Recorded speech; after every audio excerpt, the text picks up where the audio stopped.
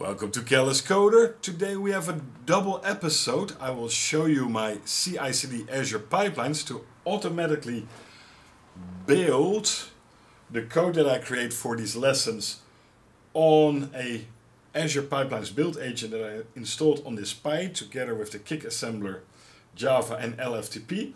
And after it's built, it's automatically uploaded to my UltimateII cartridge, so I can just DMA it from there and also run it on real code.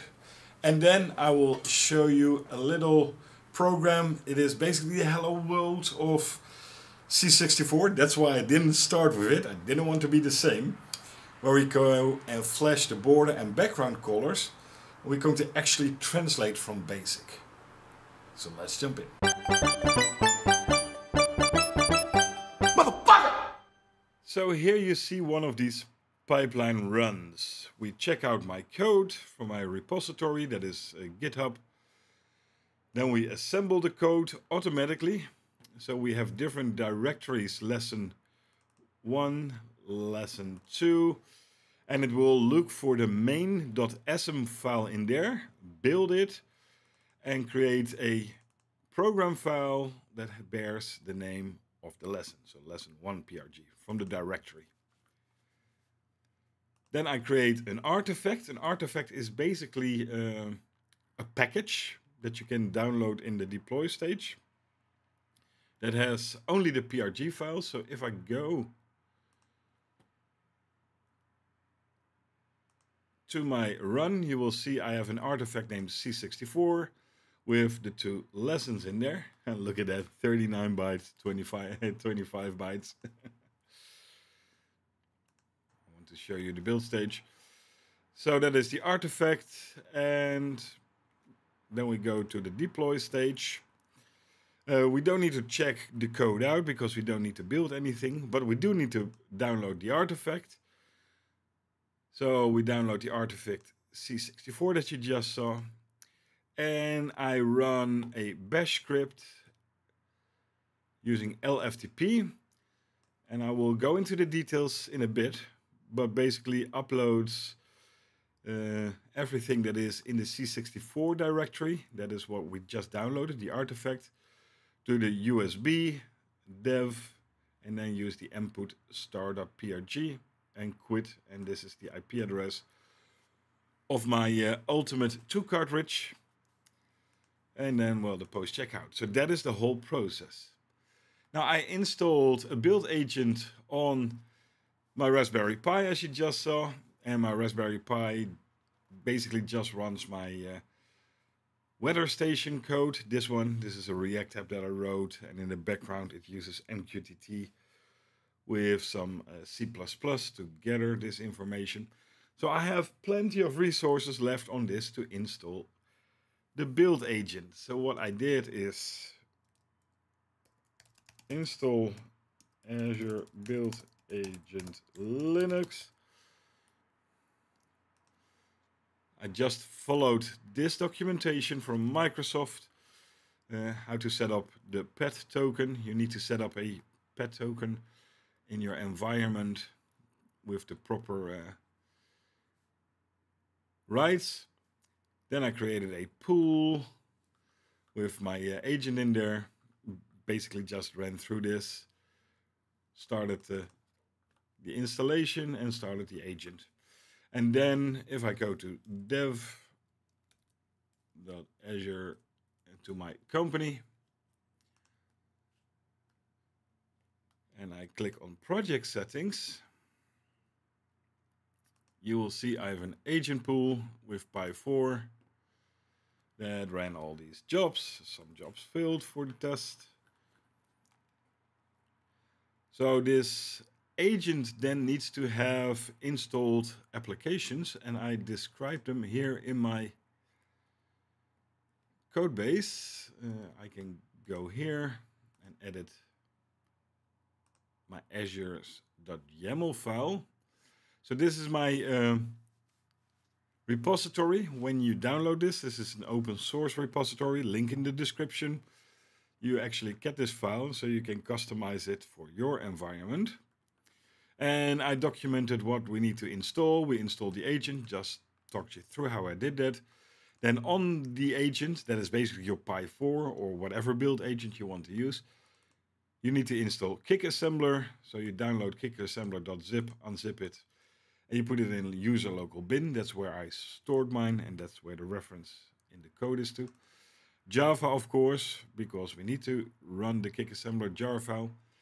And LFTP. Now, usually I use this FTP task, FTP upload. You can just fill this in and it would actually insert it somewhere where your code is if you fill it in and you do add. The problem, however, was that this uses a function call or command that the UltimateII doesn't recognize. I get a 502 command not found. So I just decided, let's install LFTP and use that with very basic FTP commands to local cd into the directory where my artifact is that we just saw that we created. Then to the USB 0, that is the stick that you have inserted in it. That's what she said. And then to the directory dev, because, well, this is DevOps. And there I put all the PRG files that are created. But first we need to build them. So I first check out my repository, and that is this repository, hence self. I clean it because I do not want any stale information on there. And then I run this build script. I first do set-e because I run commands several times. If a command fails, I want the whole script to eventually fail with an error and not continue because the last build, for example, succeeds. And when something fails, that pipeline stops. So here I extract, or here I first create my artifact directory, because that is non-existent. It's not a part of my repository. Shouldn't be, because your artifacts are built. Then I loop through all the directories. So basically when we look at the code, you will see that I have my directory C64. That's what I loop for through. And then lesson 01, lesson 02, and lesson 03, etc. It will look for the main.asm file and actually build that. So that is the entry point. And it will eventually create a directory here called build, and it will hold lesson 01.prg. That is what this does. We run kick-assembler. We say find in the directories lesson and main.asm should exist. So if you have the current directory, C64, for example, it will not build anything. Or a directory underneath it that doesn't have a main.asm. That way your builds won't fail if you have different directories. I set the output directory to that lesson and the build. And the output file I set to that directory again. This is a pipeline variable where your source has been checked out, or that is the /s. This is the lesson then, build, and then lesson 01.build.prg, lesson 02.build.prg, or whatever that directory is called. Then that PRG file I will copy to a staging directory to create the artifact. So I will copy lesson 01 build lesson 01.prg to that C64 directory in the root of my workspace, which we just created up here. And that is where we get the artifacts from. So we have built everything, and this goes wickedly fast, like 2 lessons in less than 18 seconds on a Pi. That's ridiculous. So here I say publish an artifact with all the, in this case, PRG files that are in the C64 directory. And it is a pipeline artifact. I only want it localized in this pipeline. So it will be stored on my Pi for 3 days. That's how I configured it. And the cool thing is that if that stage has run, I can always run this stage again to newly push them to my pipeline. And we already talked through this. Here we download the artifacts and here we upload them. So that is the whole pipeline code. Now let's run this and show you how you can run this. For example, we can click on this pipeline. So if you go to pipelines, I created a new pipeline using this file, this Azure pipelines.yml file, and I can click Run New. And let me open a telnet to my UltimateII. Oh, telnet, it's one word. So this is basically the same as when you click on the button and you see it on the console. So this is where we will upload this. We go to the dev directory and I will delete these lessons that were uploaded. So yes, let's see if I can put them both on the screen, something like so. And let's run this pipeline. You will see it will start the CI/CD part.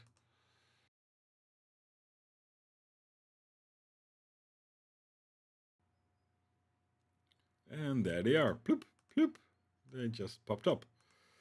So completely hands off. Now we can actually move to the Commodore 64.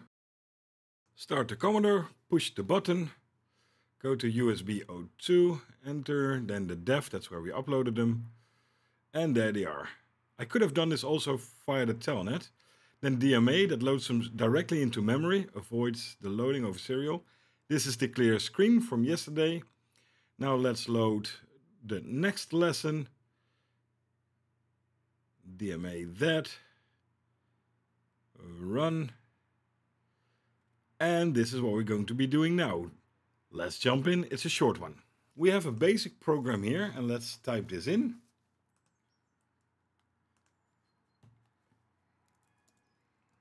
Tenpoke 53280. And 53280, that's of course the border color. Every basic program knows that. And 53281 is the background color, which conveniently translate in hexadecimal to DO20 and DO21. And we peek, so we're reading from that address 53280 the value, and we subtracting 1. And we do the same for the background color, 53281.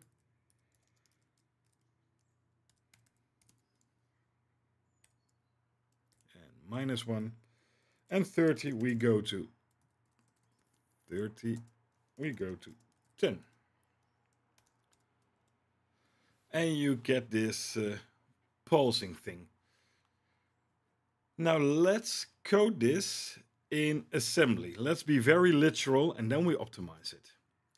So first we need to peek the value of 53280 or D20, and let's just use these so that you can understand that these are exactly the same values. So let's first do the peek. Yesterday we saw that we can use load and we can also load from memory address. So let's load from 53280, that value, yes. And then we say we subtract ROM from this. And this is a new command. SBC means subtract with carry.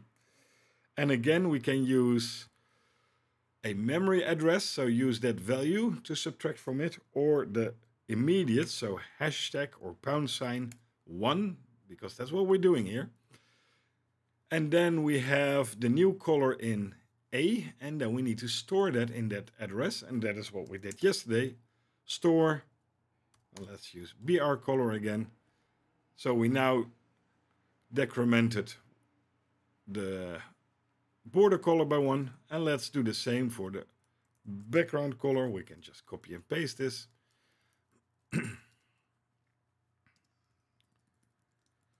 background color. And then we have that goto, and we ended on this yesterday with the jump. And we're going to jump to 10. Well, we can just jump to main. That's the same. Save this. Run this. And you will see it's a hell of a lot quicker. These bars are so much smaller than these bars. So these bars are easily like 10 times as long as these bars. So it's about 10 times as fast assembly is. But we can even make this faster.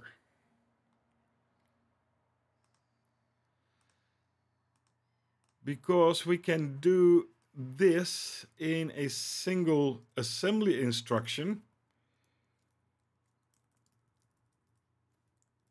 by using the decrement and then the address. And here the decrement and the address. So basically what it says, go to address 53280, and the value that currently is in there, subtract 1 from it, and go to 53281, the value that is currently in there, subtract 1 from that, and jump and repeat. So we can actually be shorter in code than in assembly than in basic. This does exactly the same thing, and you will see that these bars now are a bit shorter as well, because there's less instructions. So optimization does pay in C64 coding, but it's not necessarily the thing that you first need to focus on. If you can actually translate your code from basic into assembly, which is relatively easy, as you can see, you already get a 10-time performance increase, and then you can shave away any stuff that makes it even faster. So there you have it, translating code from basic, peek and poke, and the CI/CD pipeline that allows you to automatically build and push it onto your UltimateII cartridge or your Ultimate C64 mainboard. And there are other cartridges that have FTP functionality as well. This is the Chameleon card, but I have the first version that has no Ethernet adapter, and I think the newest version actually has, but they're impossible to find. And that CI/CD stuff is what I do in my current project. I'm a CI/CD expert, implementation expert. We help a bank to move a legacy application into the cloud, and we make it completely cloud ready. And the whole development is then done using CI/CD. So you don't need passwords, you don't need manual intervention. You are absolutely guaranteed that what you've done on dev, because you cannot change it on acceptance of production, not allowed to get into those systems, will done automatically. And that's basically what we simulated here. And this was my second day of holiday, and I get this itch, and I just needed to do that. And I figured this was something that you guys may like as well. This is, after all, an engineering channel. So I hope you learned something, and see you in the next one.